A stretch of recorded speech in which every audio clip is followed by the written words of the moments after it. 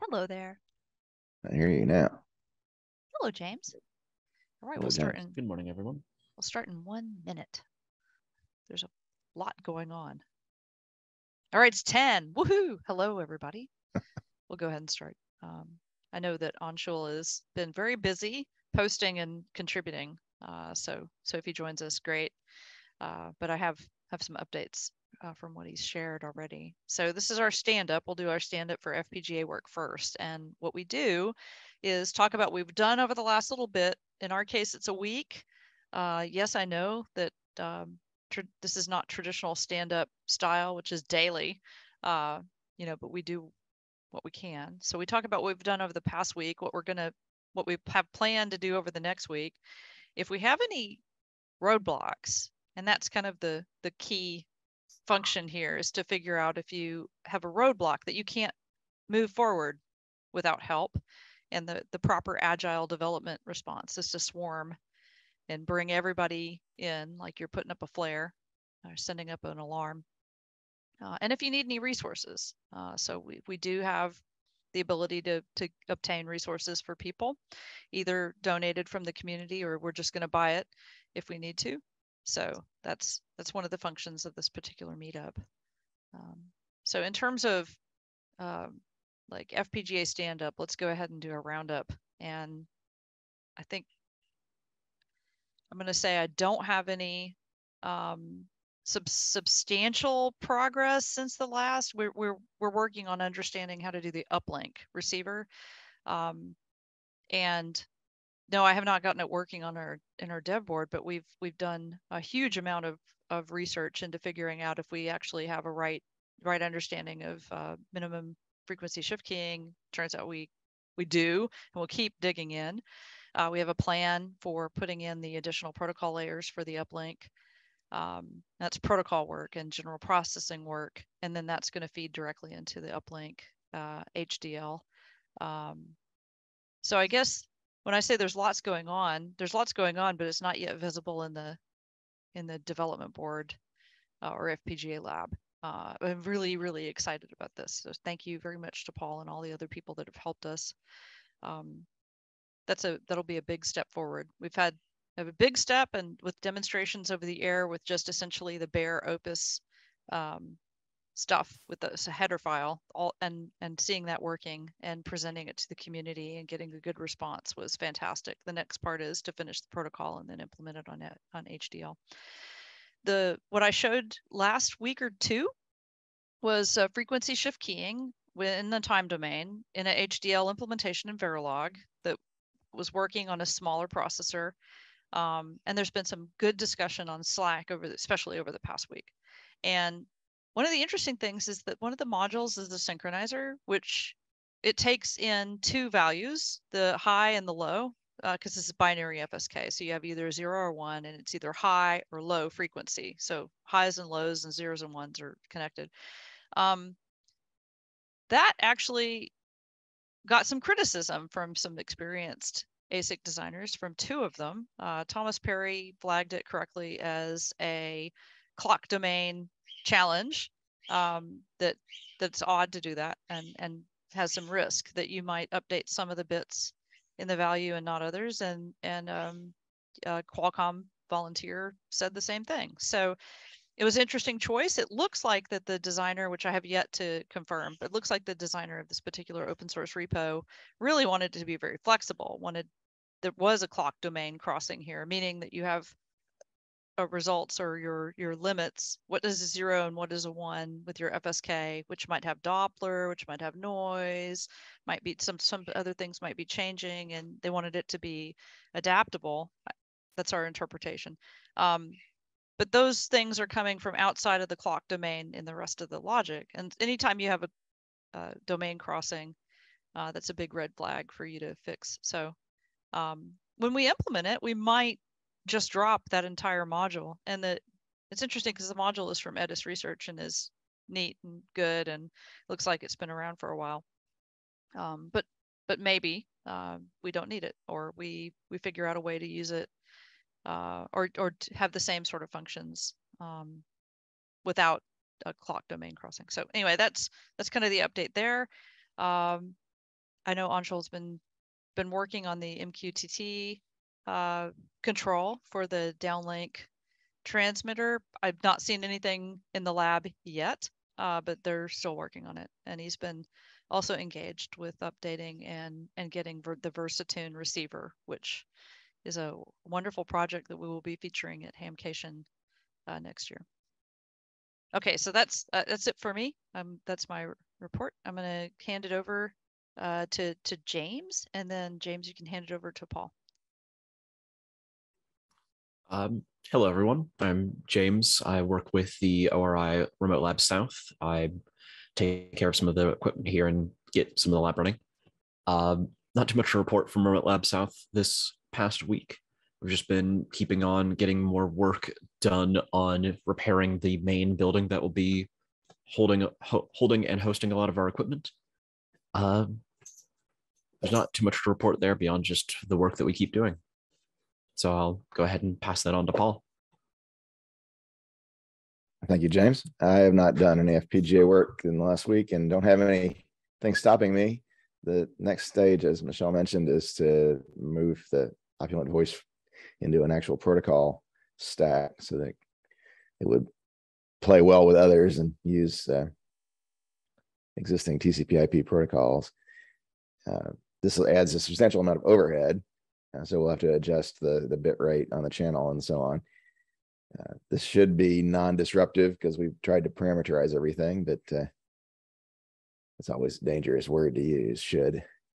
So I had nothing further for the FPGA part of the meeting, and nothing going on in the remote labs either.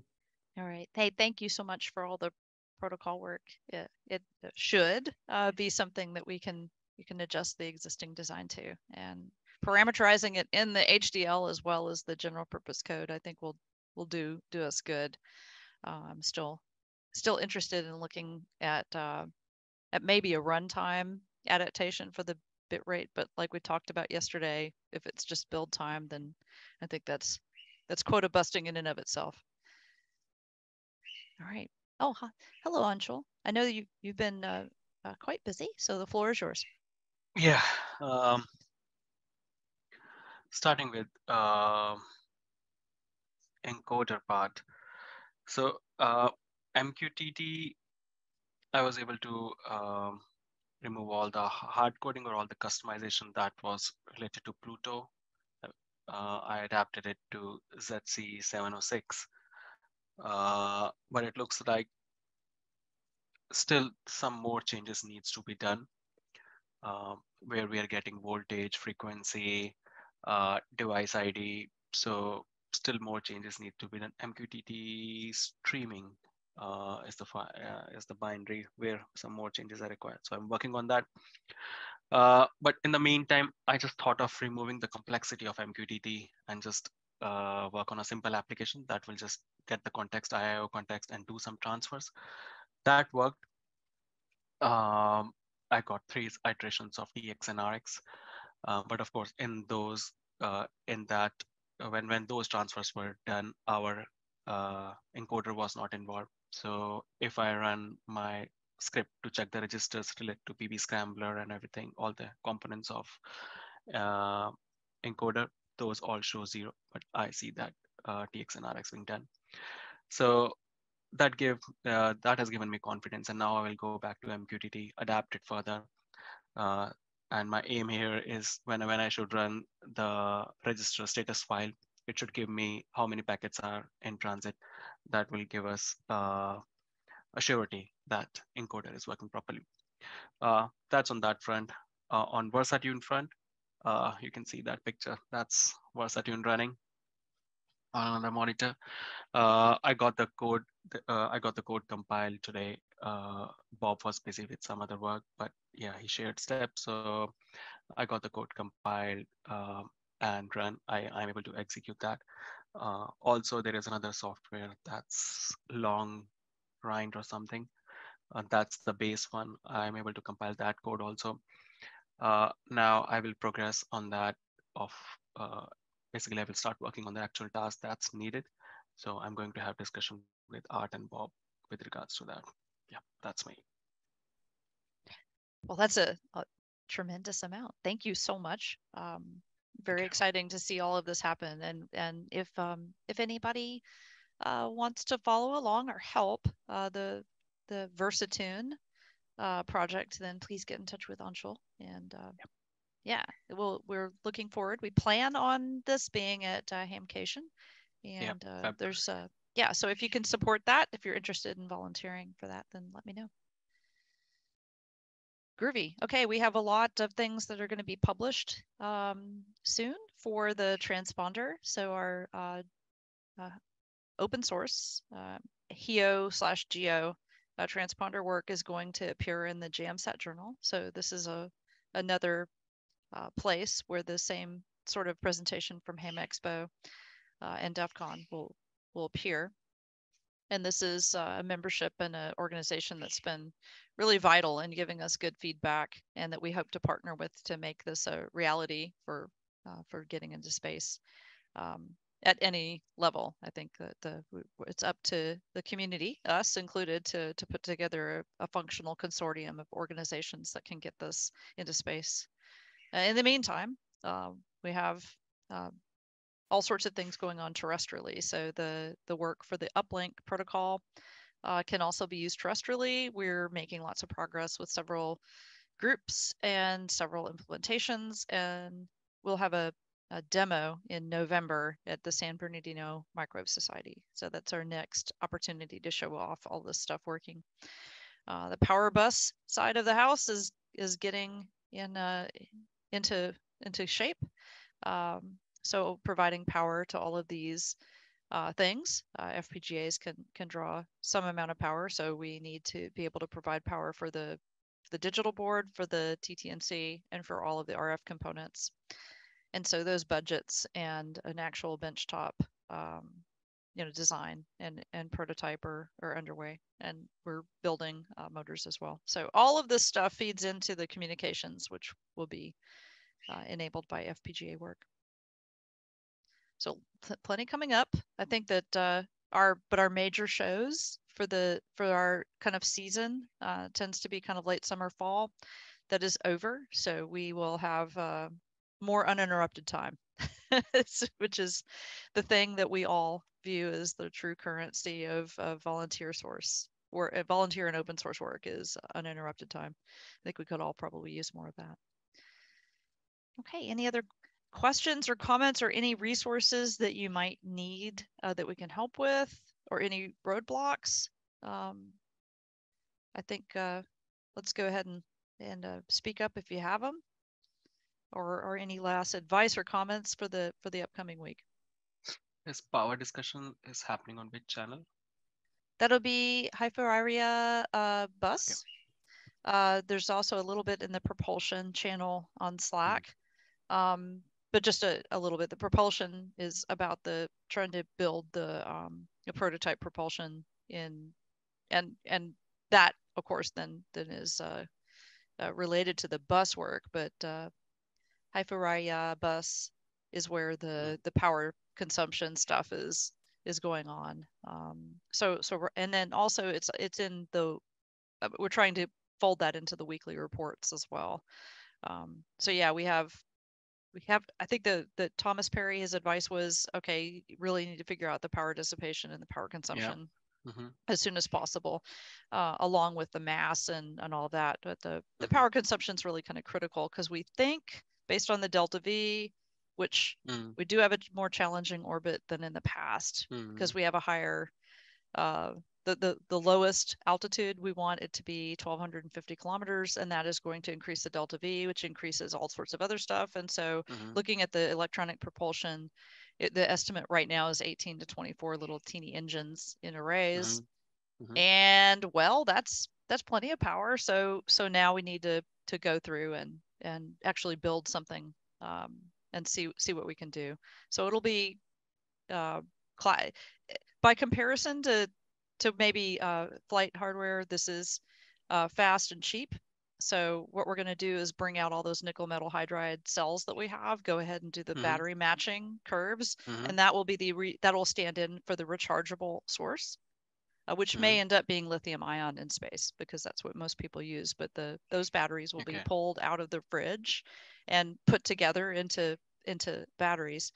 And we now know that there are plenty of supercaps that we can get to put for the supercapacitor part of this design, because that is looking like a good thing to have for the electric propulsion. It's a good match. And then solar panels. And so some sort of solar panel simulator or solar panel or actual solar panel to stand in. And then we'll have this on a bench and basically make it work really hard. And that's going to be the basis of our bus. Awesome. We do have a good tool from Libre Space Foundation. They have a power consumption or power management Python framework, and that is linked in the Slack channel.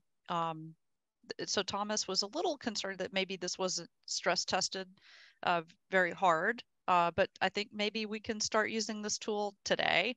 And if it needs to be improved in any way or does not have something that we need, that we can contribute it back to the repository.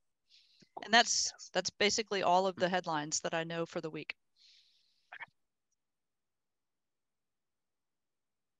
Cool. All right. Any other comments before we close for the day? All right. Thank you, everybody. It's been quite the week. We got plenty going on across the board in all sorts of projects. And thank you, everyone, so much for your time. It's invaluable and deeply appreciated. All right. See you on Slack.